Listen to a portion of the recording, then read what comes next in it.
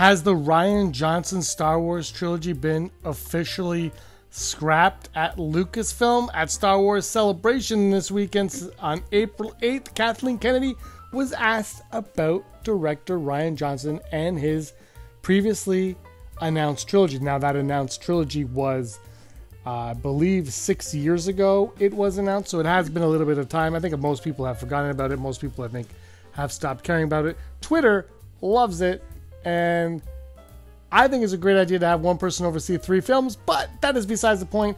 Her quote was, "Ryan and I talk all the time." Okay.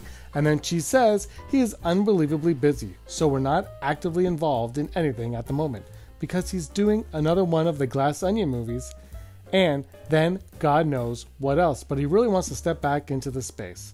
It's a big commitment of time, so that's really on him. It's a big commitment in time, and that's on him." She's putting the ball in his court.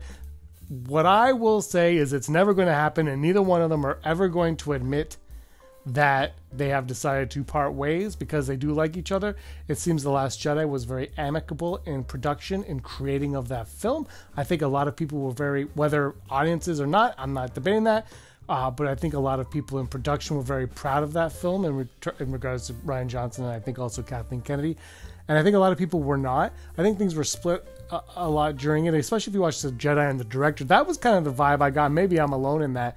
But I think they're going to amicably split, and we're never going to see that trilogy, but they're still going to talk fondly of each other, but they're never going to officially announce that it's been canned because they don't want to add fuel to the YouTube fire, the cesspool that is YouTube hate.